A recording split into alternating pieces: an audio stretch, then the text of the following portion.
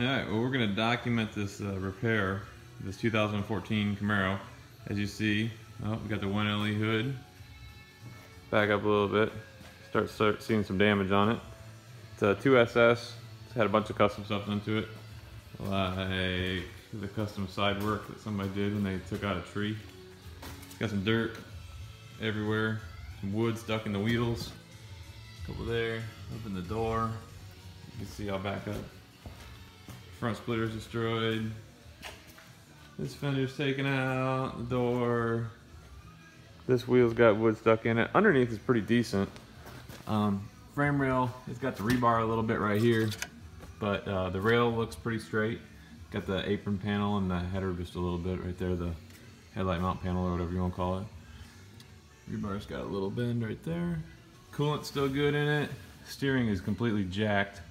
I don't know if the rack is broke or what, but the wheels are pointing way out. Tie rod end, inner tie rod end's junk on this side too. So I can turn. As you can see, that's bent. Dirt everywhere. Wood stuck in there.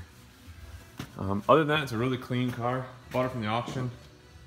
It's got 11,000 miles on it. Crazy thing is, with all the damage on this car, none of the airbags deployed. Dash bag, steering wheel bag, seat bags, nothing. Seat belts aren't locked. This quarter is pretty much untouched. The deck lid's still good, rear bumper's still good.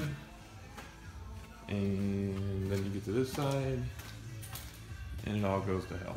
So, the reason I bought this car is because it had all these extra add-ons on it. Somebody actually converted this car from an automatic to a manual. Let's see if I can get the hood open. It's got the LSX intake, fast fuel rails. It's got Cook's long tubes with the full stainless exhaust all the way out the back. X pipe, cold air intake.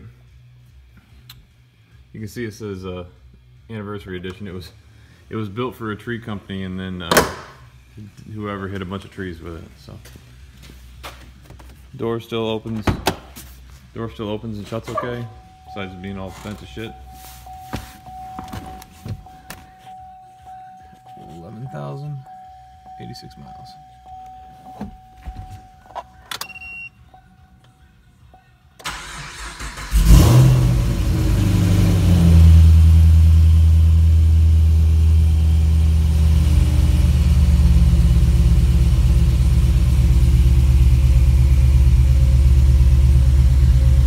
As you can see, it's a manual, but it's still got the paddle shifters from it being originally a paddle shifter car.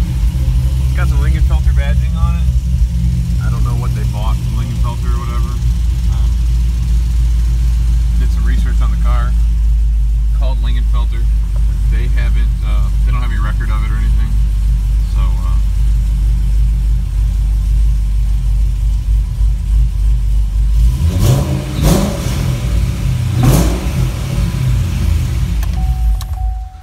So yeah, we're just going to document the repairs on this thing and see what everybody thinks as we get going on it.